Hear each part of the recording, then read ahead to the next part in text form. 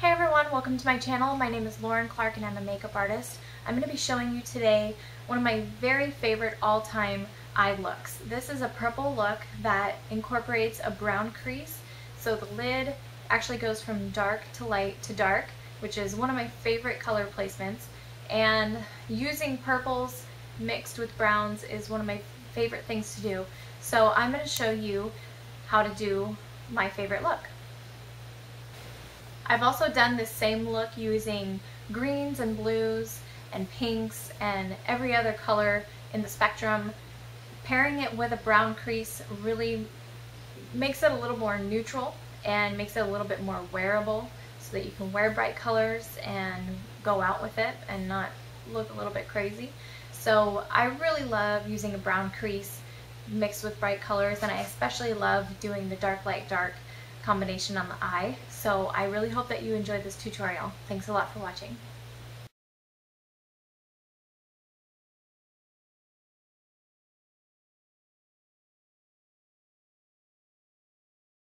So you're going to need a couple things to start out. You're going to need a concealer, and then you're also going to need, if I can find it, a magenta creamy base. This is Madly Magenta from MAC Pro. It's a cream color base. If you don't have this, you can also use a magenta or hot pink lipstick. And what I use this for is a base underneath my purple eyeshadow. And even though this isn't necessarily the purple that I'm going to be going for, because it's so vibrant, it makes my eyeshadow in turn be very vibrant. So it really makes a big difference when you're using purple eyeshadows. So I'm going to use this on my lid, and then I'm going to put a concealer up to my brow, and I'm going to use that as my base. If you like to use a primer, then you can use that instead. I just prefer concealer because it kind of blocks out that redness and discoloration, and to me, you know, it doesn't crease on me, so it just works perfectly for me.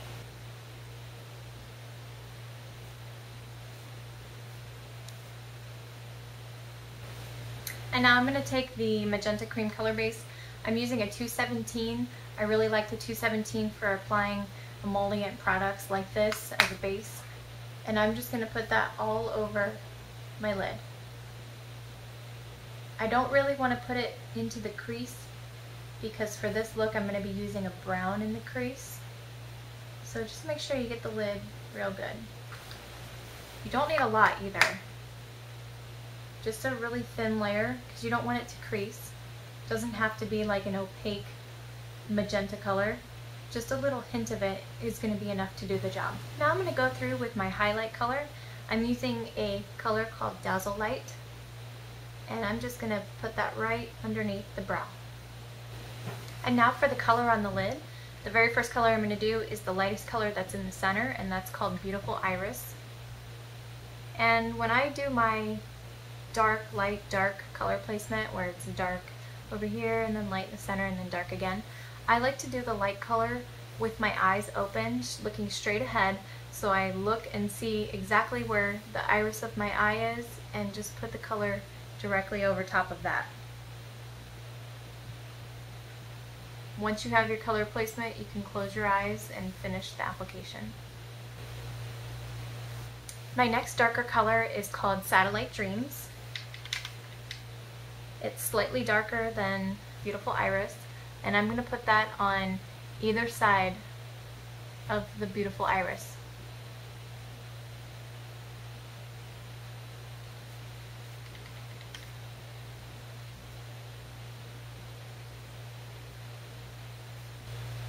Then my next darkest color is called Fig 1. It is one of my favorite matte colors. I'm using a 219 brush, and I'm just applying that right on the inner corner of my lid.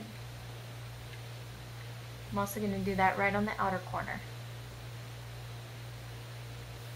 And as I'm applying it, I'm just slightly patting the color on and then pulling it over a little bit to slightly blend. So this is how it looks so far.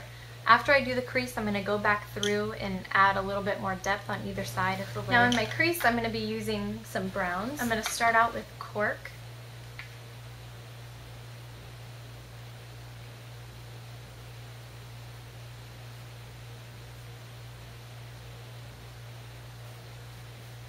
And now that I have cork in my crease, I'm going to go through with my blending brush, which is my 224, and I'm going through with the color called Wedge, which is slightly lighter than cork.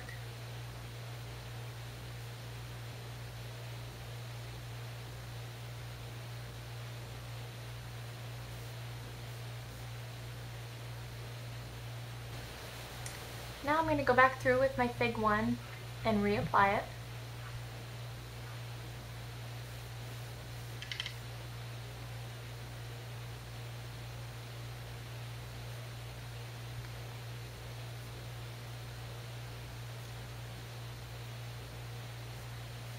Now I'm going to use a color that's even deeper and put that just on the very, very corners of the lid. I'm using a color called Shadowy Lady, but any very dark purple will work. Under the eye, I'm going to take my Satellite Dreams, which was kind of like my medium colored purple, and I'm taking a 219 brush and applying that right underneath my eye. My very last step for eyeshadow is taking a really light shimmery color. You can use a light shimmery purple or a pink. I'm using Pink Freeze, and just dot that right on the center of the lid.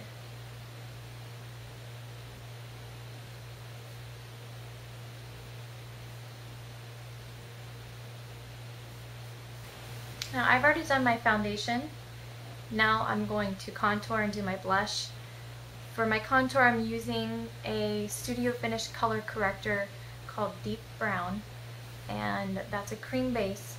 So I'm using a 130 brush, and I kind of diluted the product a little bit with some oil, and I just go right underneath my cheekbones.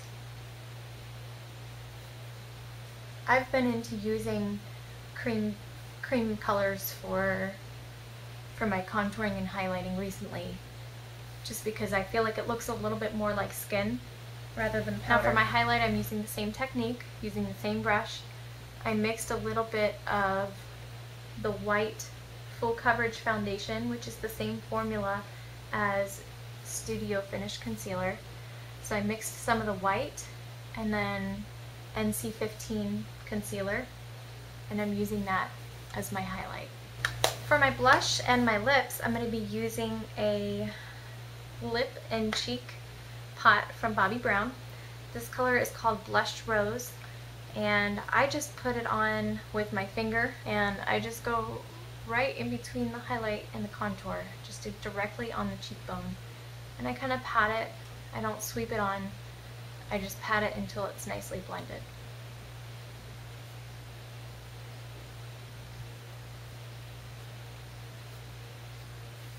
For this look, you could use a pink blush, or you could use something more neutral, or you could use something in between.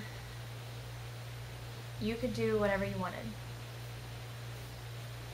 And now I'm just using the same color on my lips.